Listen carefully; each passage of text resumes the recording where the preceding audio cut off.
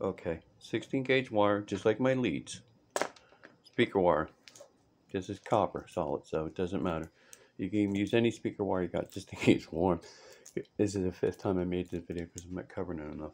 Okay, the wound folded 16.5 8 foot on each side, quarter wavelength is my L1. It's 14 gauge wire. It has to be heavier than your L2. Same thing here, 20 gauge, 16 gauge. I miniaturized it, it worked. All right. This is actually a Tesla hairpin circuit or a Don Smith. That's the way I see this. This is super high frequency. And this thing is blowing amperage and flamed out. And I'm going to show you. And I hope this is the last time I got to show you make this video. Okay, Brian P. inspired me to get back and play with a lot more stuff. I've been really busy. I really had no time for anything. And I've been thinking a lot and I've been playing a lot lately. So I'm going to show you this. This is hold on, I'm trying to get this right.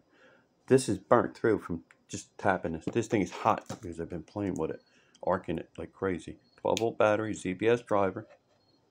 This doesn't. I put my sunglasses down before I blind myself again.